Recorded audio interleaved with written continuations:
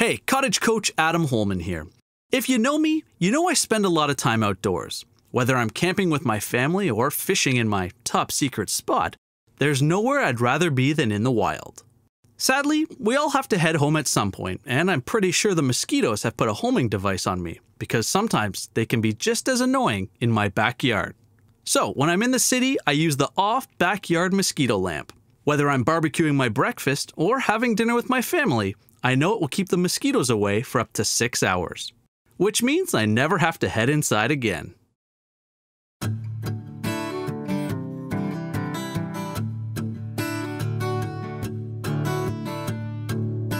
Hi, I'm Michelle Kelly, Editor-in-Chief of Cottage Life magazine. In this episode, we explore race and the cottage experience, decode owl calls, and reflect on the power of tradition.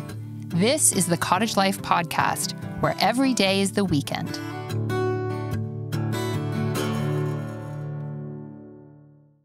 Can I get honest, uncomfortably honest? Cottaging is very white. That's something we wanted to address when we asked journalist Elamin Abdelmahmoud to explore race and the Canadian cottage experience for Cottage Life. His thoughtful article, Breaking the Color Code, which came out in the spring 2019 issue of the magazine, was recently nominated for a National Magazine Award. When the piece came out last year, it caused some controversy among our readers. I get it.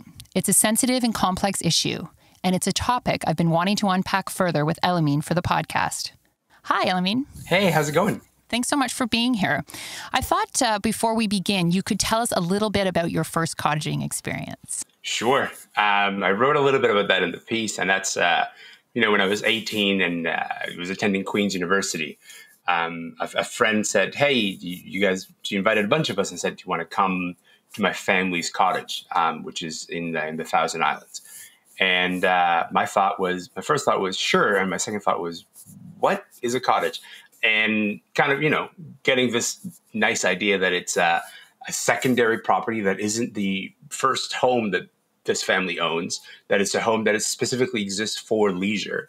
I was a bit flabbergasted by that, and then more shocked when we showed up and discovered that they have a whole island to themselves.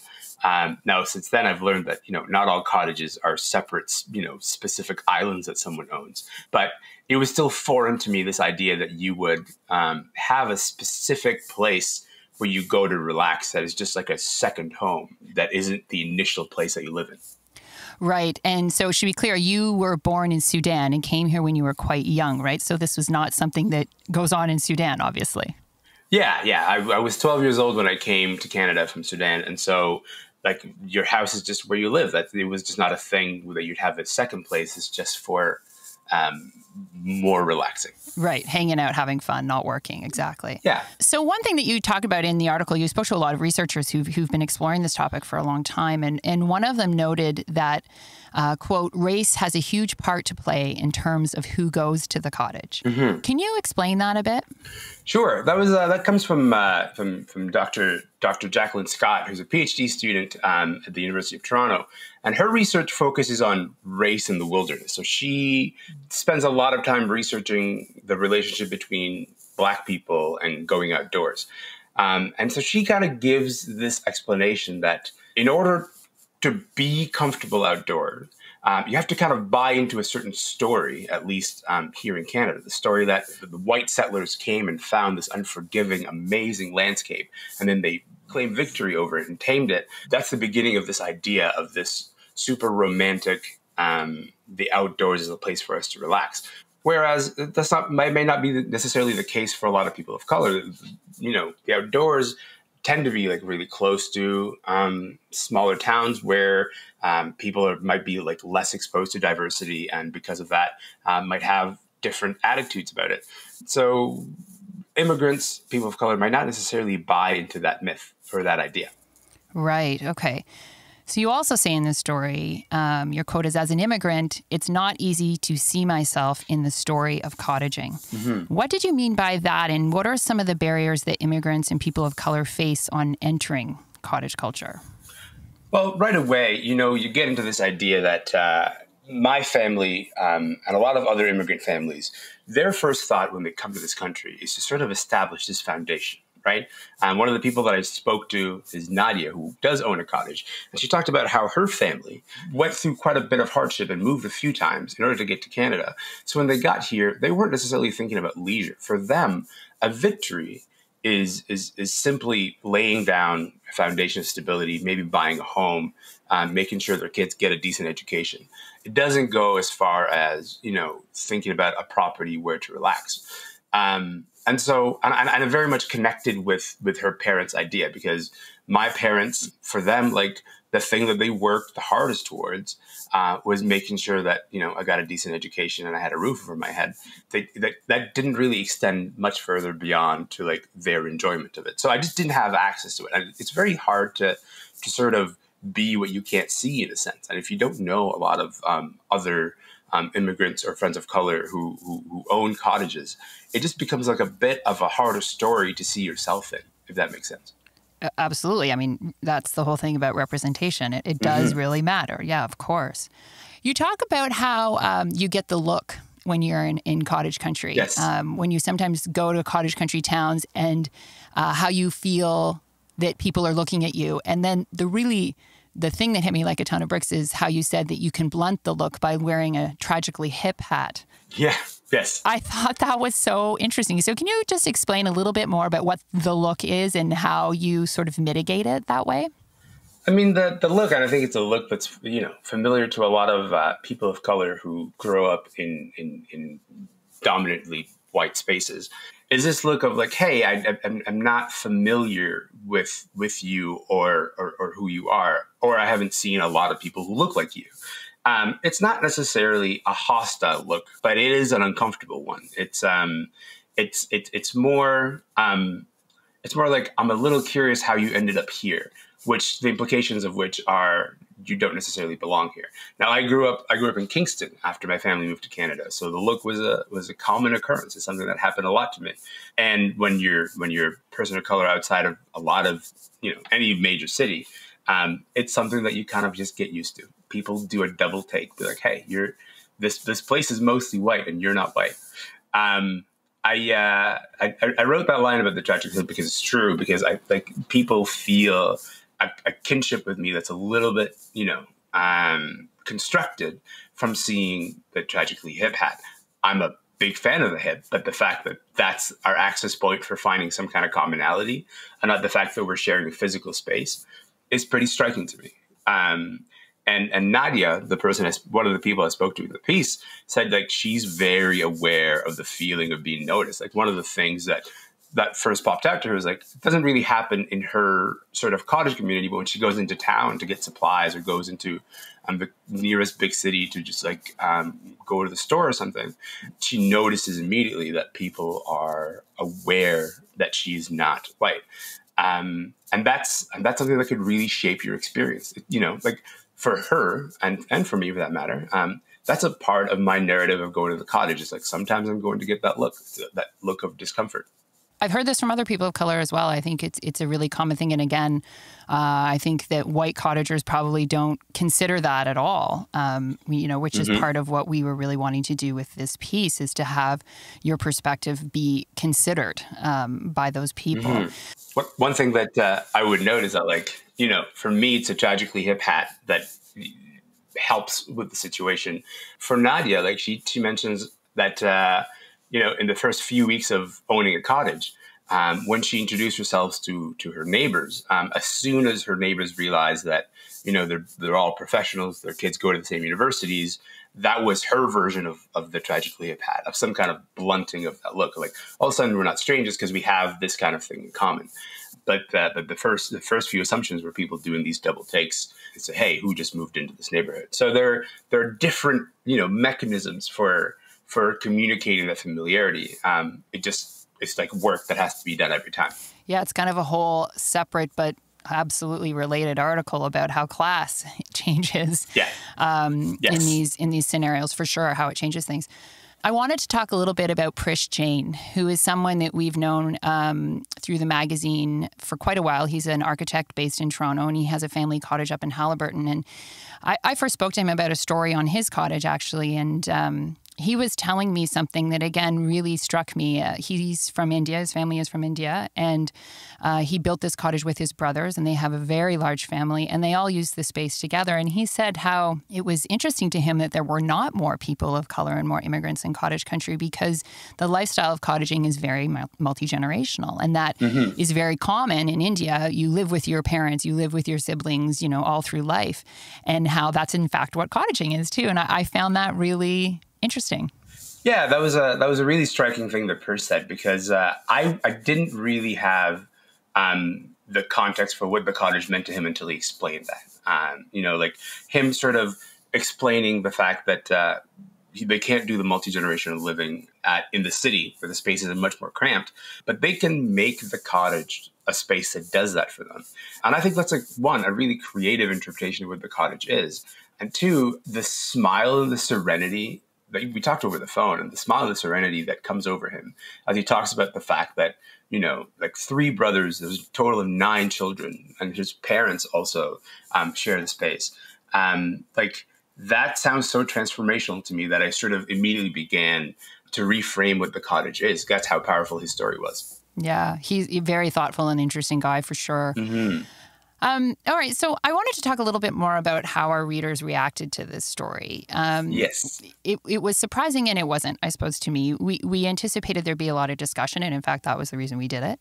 But one thing that kept coming back, I had a really great chat with a woman in person when I met her at the Cottage Life show last spring, shortly after the article came out. And she said to me, you know, I love your magazine. I think it's so wonderful. And I have to say, though, I read that article and I felt like you were telling me that I'm a racist. And I thought, what? That's not what we were telling you at all. We were telling you the experiences of one person and some other people that he's talked to that have thought deeply about this. So I said, well, why don't you believe him? And she said, it's not that I don't believe him. It's just that, you know, I'm very welcoming of people of color. And it was a really interesting conversation. And I wondered, you know, what you would have said to her in that moment. And how you would have reacted, you know? Right. That she was saying, I felt like you called me racist. That's a really interesting framing of it, because when I think about the article, I actually try to, you know, I'm trying to, like, figure out a place where that feeling might have come up. Because hopefully what the article did was point out that there are things about cottaging as a construct and as an institution that create barriers for people of color. But that's not an individual problem. That's not a problem for any individual sort of, you know, cottage owner to fix. It's a larger problem with sort of the narrative that we have about the outdoors and the narratives that we have about cottaging. But it has nothing to do with any kind of individual owner. Certainly, the idea of the look coming from other cottage owners, you know. I would say it's everybody's job to figure out how they're reacting to people of color in their space, in that particular space. But, like, I don't know if that means I'm accusing someone of being racist. I would say that I'm certainly inviting that person to think more thoughtfully about the space that they occupy, maybe think more thoughtfully about how they behave in cottage country versus how they do in the city, and how that's different, if it is different. But I think it's just more so just an invitation to reflect more than anything else. That is what I wish I had said to her. I mean, I think I said some version of that. To me, the thing that struck me was that when I was growing up, you know, through the 80s and 90s, and this woman was, you know, for sure 20 years older than me, I was really taught, you know, to not be racist meant we don't see race. There are no differences. We're of the human race. Yeah. And I think in the broader culture since, we've sort of shifted our thinking around that. And I have, for sure, because I think if you don't see the differences, then you also don't see the problems that exist that, you know, you were just talking about, that are more systemic. Exactly. That are based on our differences. So in order to validate those problems, you have to recognize that they exist. So I think that was a really, again, I think if we can get around that, you know, with some of our readers, and that's, you know, a lot of the conversations we've had, which has been great. I mean, I can't tell you enough how I think you really have made a difference to their thinking and done exactly what you had just said. It's an invitation to reflect, and for sure there's been reflection. So I guess I'll a little bit deeper into that. I'd say going forward, what can cottagers, and not just cottagers, Canadians in general, what can they do to make our culture more accepting to immigrant communities? I think it begins with just that reflection. It's not about any kind of individual action that someone can take. It's about a general awareness of these systemic forces and also your place in them. Noticing the street that your cottage is on, and how many non-white families there are is like a good start. Just realizing that, like, and articulating that you are in a space that is dominated by more white people than non-white people is just like a helpful start, because when these things go unnoticed and unnamed, they just kind of become assumptions, and over time that becomes baked into the structure. Right. And so it just begins with noticing. And it's not it's not a racist observation to notice. It's just look around you and notice. Right. Elamin, it's just wonderful to talk to you about this and to get your perspective. And I look forward to seeing more of your work in the magazine. And thanks so much for chatting with me today. Well, thank you so much for having me on the podcast. But also, thank you so much for wanting to explore this topic in the magazine. I think when we were starting to have that conversation, my first thought was, boy, I don't know how your readership is going to react to wanting to broach the subject. So I'm just so glad that you did it. I'm so glad that you had the courage to do it. Oh, thanks. No, we're glad to. 100%.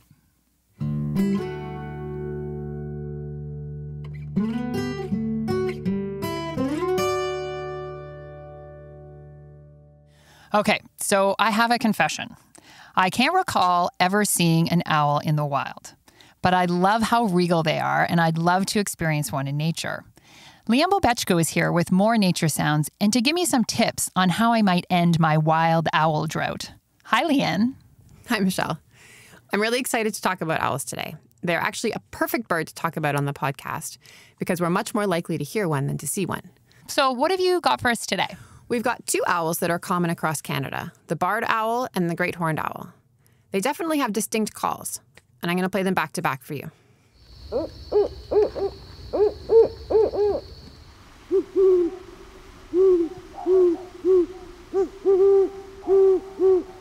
They sound so cool, right? And pretty distinct from each other. Even still, it can be hard to tell them apart. But I have an easy way for you to remember.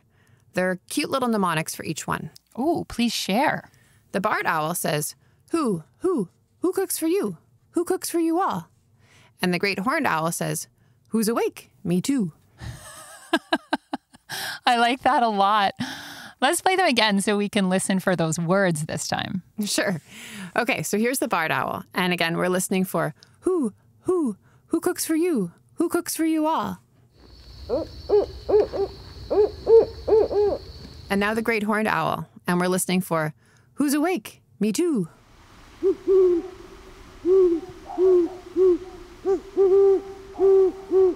Could you make out the words that time? I actually could make out the words. So cool. I hear those words in their call, but I'm pretty sure that's not what they're actually saying. What are they saying? No, that's not what they're saying. I talked to Kathy Jones at Bird Studies Canada to find out what they are saying in owl language. She said that owls' calls are their main form of communication. They use them to display their territory, communicate with each other, and to talk to their young. Sort of the way we say, hey, you. And both males and females make these calls. Okay, so what is my best shot at actually hearing these calls when I'm in the wilderness? Well, I was surprised about this because I've definitely heard the barred owl anyway in the summer. But Kathy said you're most likely to hear it during breeding season. And for the barred owl, that's early spring. And for the great horned owl, she said to listen in February. Owls are most active just after sunset and for a short period before sunrise. So try listening on a clear evening. When it's a little colder, their calls carry well. Pairs will sing a duet 1 or 2 months before their eggs are laid, and then most birds get quiet when they have chicks so that predators don't find the nest. And get this, the most dangerous predator for the barred owl is the great horned owl, which eats eggs, young birds, and occasionally even adults. Huh. So to sum up, great horned owl with the who's awake, me too call preys on the who cooks for you, who cooks for you all owl. Is that right? Yeah. Now, it's not the only thing on their late night menu, but yeah, sometimes I guess it's an owl eat owl world. Oh, very clever. So tell me, are there tricks to finding owls? Well, the folks at Bird Studies Canada really don't encourage looking for owls because they're very sensitive to disturbance, and once found, everyone wants to see them. If you do happen upon an owl nest, Kathy recommends that you watch it from a distance so that the owls can continue their normal behaviors. Oh, okay, so that's good to know. Is there anything else you want to tell us about owls? So owls are actually indicator species. So if they're there, it's a sign that the forest is healthy. If you want to learn more about nocturnal owl surveys and other programs to monitor bird populations in Canada, and to find out whether they're looking for volunteers in your area, visit birdscanada.org. That sounds like a pretty great way to spend your time at the cottage. Thanks, Liann. Thanks, Michelle.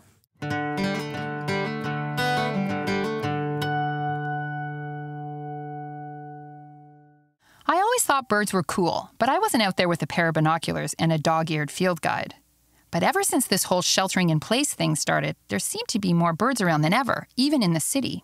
And I have to admit, I've become kind of obsessed with them. Spotting new birds has led to a lot of excitement on my family's morning walks. We're noticing all sorts of new birds that we've never noticed before. Goldfinches and catbirds, and my son even saw a beautiful little indigo bunting a few weeks ago. In my own quest to see one myself, I'm going to visit some local parks. It's my mission to find it before the summer comes to an end. There's just one problem. Sitting stone still in nature will make me a bullseye for mosquitoes.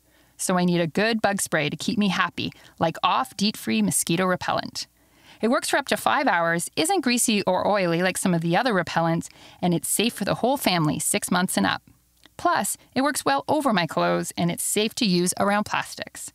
So now I can focus on finding that gorgeous little blue bird, instead of scaring it away by swatting and itching.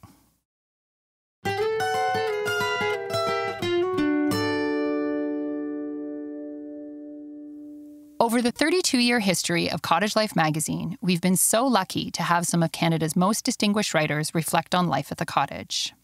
This essay by Stephen Marsh was originally published in the early summer 2017 issue of Cottage Life. On the Power of Tradition is read by Pedro Mendez. Once every summer, I climb Howling Peak. The mountain looms over my mother's place in Canmore, Alberta, and climbing it is a ritual. The Rocky Mountains are too harsh for anything that might be called a cabin or a cottage elsewhere in the country, and nature is not so soft there that you may bask in it.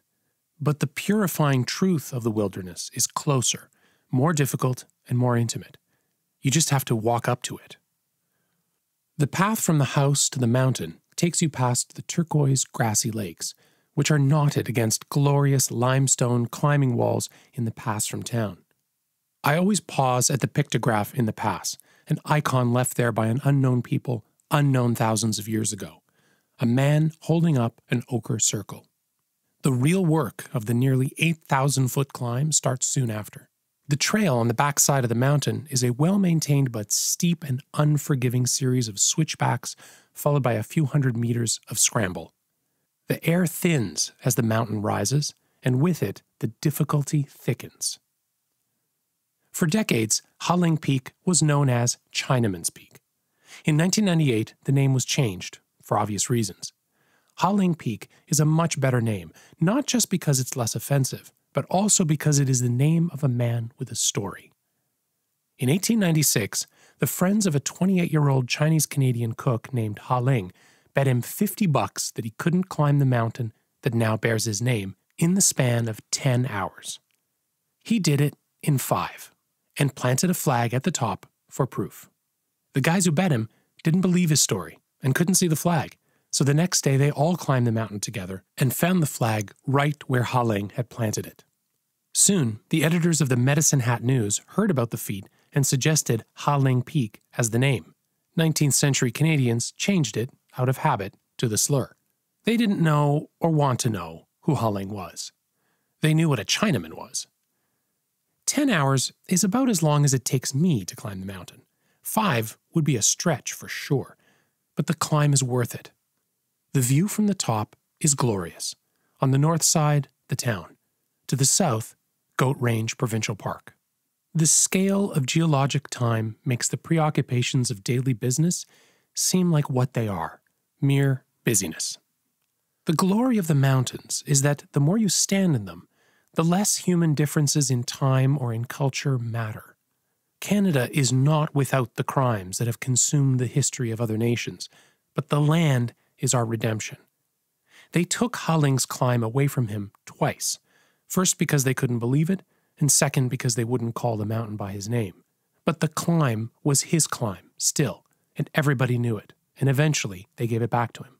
The way to move forward is to do just like Halling did. Keep going up and plant a flag when you get there. Anyone who can climb that mountain belongs to that mountain. I belong to Halling, and he belongs to me. The name for our connection is Canada, I suppose, but our real connection is the climb. Nature is not there to comfort us. History is not there to fill us with pride. Both truths are obvious at Halling's Mountain, with the strenuousness of the hike and the tortured history of the name. But the climb gives the view from my mother's place meaning, which is why it's worth returning to again and again. Climbing the mountain changes the view from home. You know what you are looking at from down below only after you have been to the top.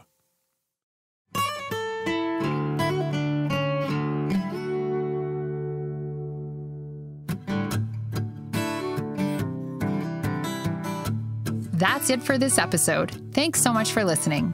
Please subscribe to the Cottage Life podcast for free wherever you get your podcasts. We'll have new episodes every Thursday throughout the summer, just in time for your drive up to the cottage. We'd love to hear from you. Post a review or email us with questions or comments at edit@cottagelife.com.